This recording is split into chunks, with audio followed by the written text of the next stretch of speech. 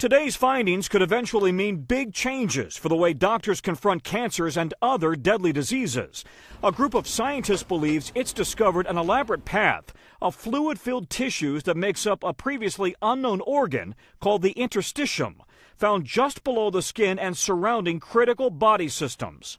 The whole thing is the interstitium. NYU lead researcher Dr. Neil Fees. It turns out that this wasn't just an isolated finding, it was all a single network of fluid-filled spaces that sort of ensheathed the body. Carrying 20% of the body's total fluid volume, the interstitium would be the body's biggest organ, what researchers call fluid-filled highways, acting as a sort of shock absorber around the digestive, respiratory, and urinary systems.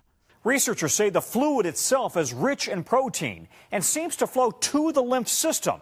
That may explain how tumors can spread so quickly through the body. And once we know how that happens in detail, then we can start targeting parts of that process to maybe inhibit tumor spread. If doctors could target this new organ, the opportunities could be endless. This could be huge because for once we're finally figuring out there's these connections in parts of the body that we didn't know exist before, and this could lead to treatments for diseases that up until now have just been mysteries to us.